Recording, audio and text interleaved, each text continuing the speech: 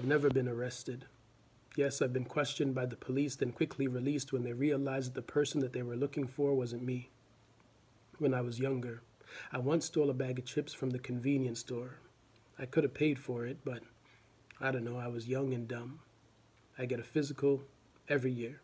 Never had a disease. I don't have any health issues. Actually, my doctor says that I'm pretty healthy, though I could lose a few pounds. I've had relationships in the past where I cheated. I've said things that hurt even when I didn't mean it. There were days when I failed to give my best.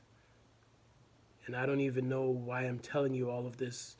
I guess if I were to meet my death by violent means, these are some of the things that you would read as the media tries to explain why that happened to me. Because there are some who still find it hard to believe that innocent people are harmed and killed by the police. These same people claim that systemic racism doesn't exist, but can't seem to explain any of the statistics when it comes to justice, education, banking, housing, employment, carding, interactions, and death by police. They say that black skin is a fetish. Maybe that's why some cops are so quick to discharge, get hard when they hold a steel or kneel on necks, hiding behind badges that sure do protect. Imagine. An innocent interaction or street check can leave my daughter without her father. Imagine. Fighting for my life might just be the thing that ends it. We all want our 15 minutes of fame, but will you have to watch me being killed to remember my name and my next?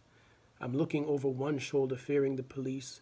Over the other, I'm fearing a brother who looks just like me, and all I want is to live. But living in fear is an oxymoron.